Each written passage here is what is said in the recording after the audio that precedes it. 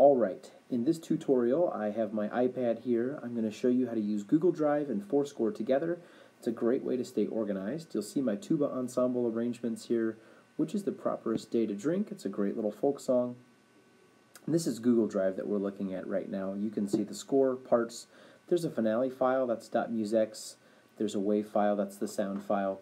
But what I'm interested in is the score. So I'm going to show you the score very quickly. You can see up here, dedicated it to my friend and mentor Doug Bennett. I can close that with the X.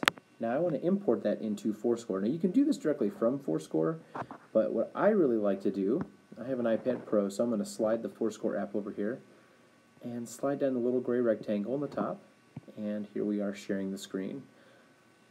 This is, that's one of my other tuba arrangements, Sussex Carol. But I want to get which is the properest day to drink into ForScore.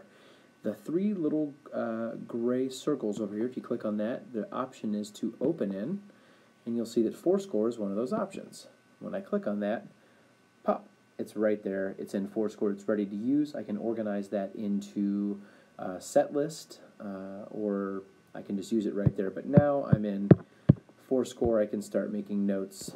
You know, black out all those euphonium too. Nobody cares about that anyway. Just kidding. All that good stuff. Now, if you don't have an iPad Pro, you can still do that. We don't have to have that multitasking. Let's say I just have my tuba 1 part and I want to load that in. Still can click those three buttons, three gray circles. Can still click open in, and you can still click ForScore. Now, it's still going to open that. It just means that it opens up a different app. Okay. Not really a big deal, but like I said, I really like that multitasking, the ability to see both of them at the same time.